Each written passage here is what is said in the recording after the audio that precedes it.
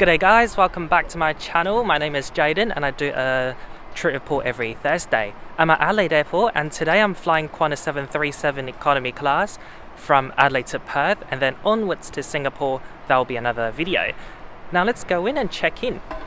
Adelaide Airport is hustling and bustling this morning. It's now the morning rush for check-in. Many of the passengers, including myself, are flying to the East Coast or Perth and then connecting onwards to overseas. I was in a priority queue today for about 15 minutes. Afterwards, I went to security, which was really quiet by the time I got there. Many people have already gone through security. I still got time for a quick brekkie before my flight, so I'm going to do that right now at the Qantas Adelaide Club. I got access today with my Qantas Gold status. So here's the buffet area in the lounge. You can make yourself a toastie, a pancake. There's also salad and hot food like scrambled eggs and baked beans. Our flight later is a relatively long domestic flight, so I'm going to take away some magazines. So here's my first breakfast for the day, scrambled eggs, baked beans and a glass of sparkling water. Hello there, welcome to the Qantas Adelaide Lounge shower room. Here's a quick tour. So this is a very large shower room, very nice. I love the wooden material on the wall. You've got a hairdryer there and a charging point, coat hook. And then you'll find the toilet there and a sharp unit disposal. Your shower space is just here. And you've got 3-in-1 shampoo, conditioner and shower gel. So here's our ride to Perth today. It's a 12-year-old Qantas Boeing 737-900 Victor Hotel, Victor Zulu Hotel. Delivered to Qantas in October 2009, it was operating under the brand Jet Connect, a subsidiary of Qantas based in New Zealand. It was then transferred to Qantas in Australia in 2016. Morning, how are you? Good, thank you. Is this on? Alright, thanks. Hello.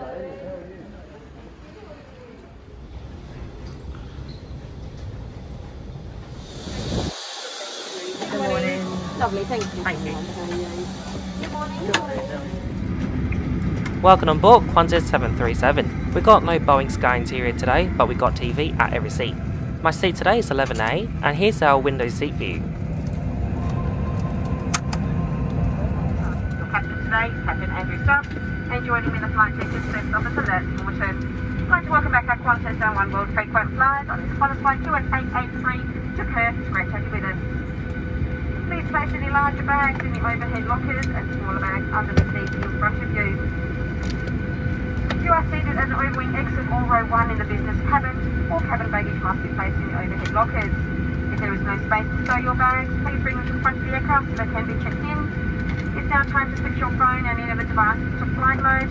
While welcome to use your handheld devices during takeoff, the laptops or the large electronic devices must be put away until we're in the air, and devices without flight mode cannot be used at any time. If you're in a seat with an in-aisle entertainment screen, make sure it is stowed away until after takeoff. Please also remove all cables from the seatback charging ports. Make sure that you're in your allocated seats with your seatbelt firmly fastened and your seatback upright. Tray cables and footrests must be stowed and window shades open. As always, smoking, vaping and the use of e-cigarettes is not permitted. We would also like to remind everyone that it is a government requirement for customers and crew to wear a face mask that covers your nose and mouth. Please help us to create a safe, respectful and positive environment for everybody on board by respecting each other and our crew. And once again, welcome aboard. We look forward to flying to Perth with you this morning. Cockline on the Qantas Boeing 737. Sounds a bit flashier than this old girl. You can read more about what we're doing today in your Qantas magazine, located in your seat pocket in front. If you've missed anything, it's on your safety card, also in your seat pocket.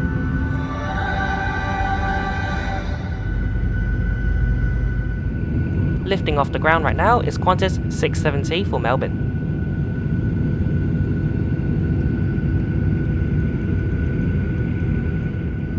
And taxiing ahead of us is Jetstar 671 for Sydney.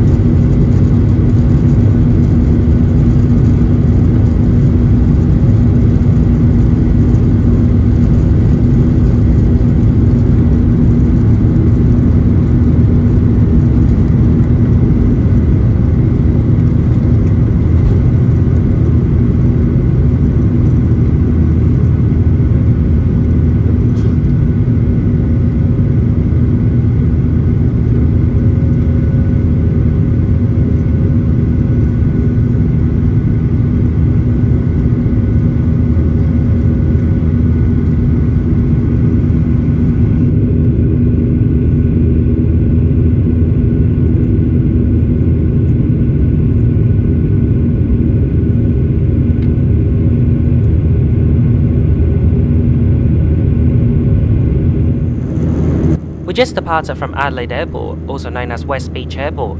From this angle we can also see Edinburgh and Parafield airports.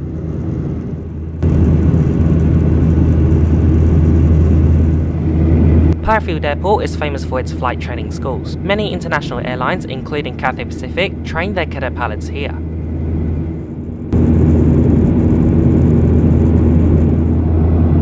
So we just made a U-turn. Now we can see Adelaide CBD and North Adelaide, both surrounded by parks, and also we can see Adelaide Airport. I'll now quickly go through the seat features with you guys. There's no coat hook, there's a TV, a USB port, a tray table. You can move it back and forth, but you can't fold it. Further down you can find a standard seat pocket. Your legroom or seat pitch is about 30 inches. It's kinda testing my limit on this 3-hour flight. You can find power sockets underneath between every 2 seats. Every economy seat also comes with a comfortable adjustable headrest. For some reason, in-flight entertainment isn't really working today for the whole flight. The only thing available is your flight map. Free high-speed Wi-Fi is available on this flight. I can watch YouTube without problem. And pork sausages. Or we also have the yogurt box with dried fruit and muffin. Cabin crew are now serving us breakfast. Today we've got 2 options, a hot breakfast option or a yogurt box option. I went for the hot breakfast option, let's dig into it.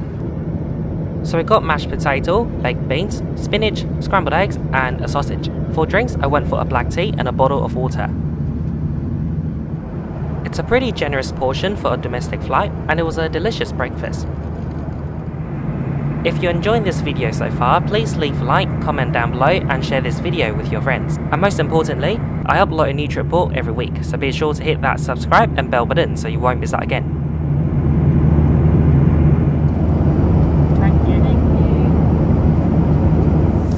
Hello there, welcome to the Qantas 737 Lavatory. Here's a quick lavatory tour. Very tiny here.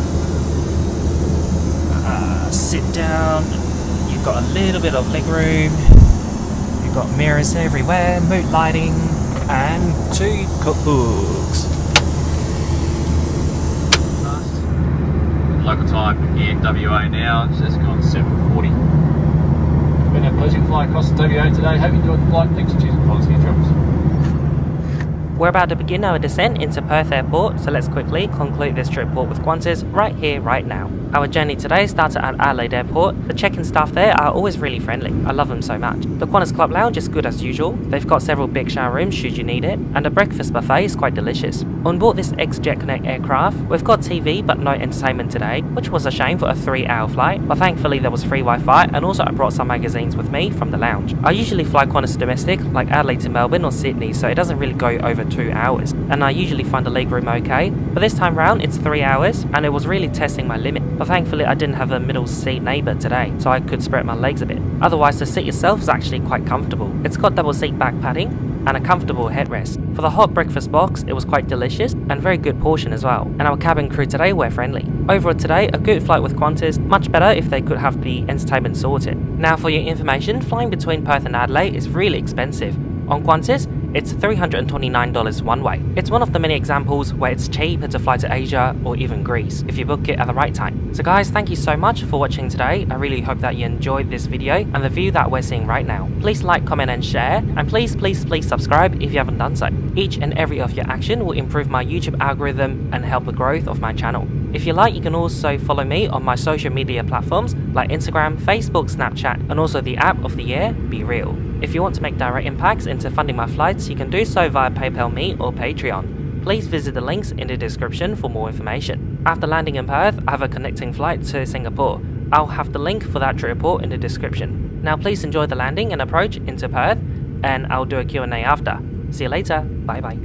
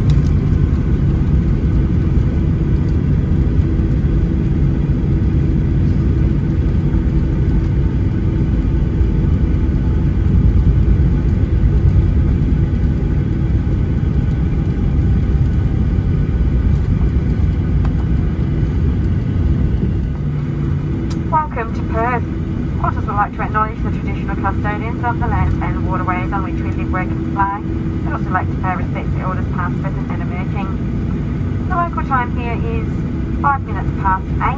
We are arriving at Bay 13. Please remain seated with your seatbelt fastened until the seatbelt sign is off. As always, smoking, vaping and the use of e-cigarettes is not permitted while disembarking or throughout the terminal. Please take care when opening the overhead lockers as baggage may have moved and could fall out. Before leaving, ensure you check your seat and seat pocket for any personal items. Please continue to wear a face mask as you exit the aircraft and take all used masks and wipes with you. If you can reach your phone, you may turn off flight mode now. On behalf of all of us here at Qantas and One World, thank you for choosing to fly with us. You're visiting Perth, we hope you enjoy your stay, and of course to those returning, welcome home. For those passengers travelling onwards on Qantas flight 1652 to Peru, if you could please proceed to gate 8 in Terminal 4. Thank you. Hello there, welcome back to another Q&A. And Lily is here with me. And the first question today is, with all the travelling that you do, how do you keep your phone bill under control? I actually like this question a lot because it's something different to the bunch that I got, and I'm happy to share. So during COVID, when COVID started, I'm in Australia a bit more, so I switched from Optus day plan. They used to have a day plan which cost $2 and you get 500 megabytes, so about $60 per day. Anyway, I switched from that to a month plan because obviously I'm staying in Australia for a longer term and I won't be going overseas. So month plan made more sense in terms of cost and the amount of data I'm gonna get from it. So I switched to Vodafone for about 2 years for $35 per month. And I was getting, I can't remember, like 30 gigabytes per month with rollover. But when I started traveling this year, it got expensive because I'm using roaming. It's extra $5 per day when you go overseas, which isn't too bad. So last year in July, I think, when I went to New Zealand, actually I think May or June, I went to New Zealand, I went there for 5 days. It cost me $25 on top of the $35 I was paying, so not too bad actually. But this year I traveled a lot more. And at one stage, I was even stuck in Singapore for like an extra week. So that month, my phone bill actually racked up to like over $100. So I'm like, yeah, I'm done with Vodafone and month plan. I'm traveling so much. I'm not in Australia all the time. So it made more sense for me while I'm in Australia to use a day plan. Optus now has a plan that costs me $1 per day and I get 1 gigabyte, which is so good. So I only pay that $1 whenever I'm in Australia. When I'm in overseas, I don't pay nothing. So while I'm overseas, what I do, I buy a SIM card from Hong Kong because they're just so cheap. It's way cheaper than roaming. It's cheaper than getting a SIM card at your destination. For example, I just went to Italy, Europe, and I bought a SIM card in Hong Kong to use there for 10 days and it cost me $12 Australian, which is really good, and I got unlimited data. I don't know why, but like buying SIM cards in Hong Kong, ouch, it's so cheap. The main restriction though, buying a Hong Kong SIM card, is that you can't use TikTok because not that Hong Kong banned TikTok like mainland China, but TikTok banned Hong Kong, like the other way around. Whenever you use a Hong Kong SIM card, wherever you go, you can't use TikTok, which is annoying because I'm kind of addicted to TikTok. She's not going to attack me. Next question. When are you going to attempt Air Canada route back off the bus and Swoop? I don't even know what Swoop is. And all Flair Airlines. I know Flair Airlines. It's a new startup airline, I think. Whenever I go to Canada, I guess. I actually might go there April next year because I've got a friend from Hong Kong who's going to go to Vancouver for uni exchange and I might go visit him. No! Next question. How do you use passports when traveling as a dual national? So I think I've answered this before, but I'm going to go through it again. I've got a UK and a Hong Kong passport. So if I go to the UK, obviously I'm going to use my my UK passport, because I could use the machine instead of going through the traditional desk. It's faster, it's easier. When I go to America, I use my UK passport because I don't need to get a visa. With my Hong Kong passport, I would need to get a visa. When I go to Taiwan, it's the same story, UK passport. Australia, I use my UK only because my visa is linked to it. I'm just thinking of the occasion that I would use my Hong Kong passport. Ouch. Most countries where they require a stamp, I would use my Hong Kong passport, because most of the time I actually use my UK passport, and I'm afraid one day I'm going to run out of stamp space. She's being so naughty. Go away. What airline would you recommend in terms of budget and quality? Oh my god, she's coming back to attack me. Oh no. Oh no, oh no. Don't. Oh, it's a really subjective question.